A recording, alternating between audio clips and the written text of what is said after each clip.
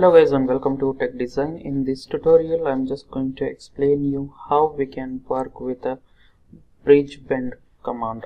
So bridge bend command will be existing over here. As you can see here, this is the bridge bend command, and this is a simple model that I have opened in order to explain you how this bridge bend command works. So straight away we can just go to bridge bend command. So bridge bend is nothing but whatever the name suggests, it will create a bridge between the two sheet metal components.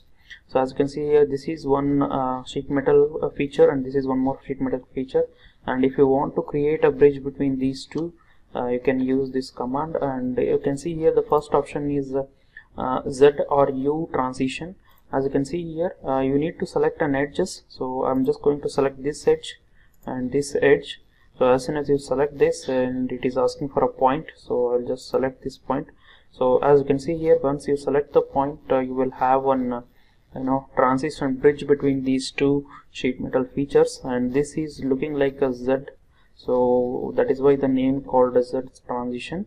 And if you want, you can just give the full length over here, and these options are similar to what we have discussed in flange command.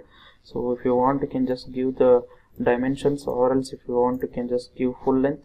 So this will have a full length bridge bend here.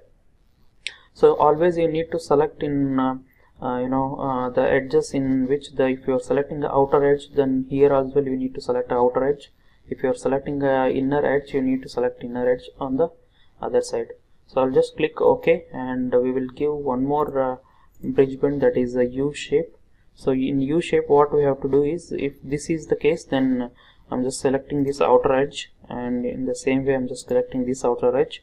So as soon as you select, you can see here we have an bridge with a U shape. So this is our U shape kind of transition. So in the same way we have some different options over here, and you can just click OK in order to get the bridge bend. So we have one more option called folded transition. As the name suggests, it will fold the transition. So here this is the outer edge, and this is the outer edge, and this is the inner edge, and this is the inner edge.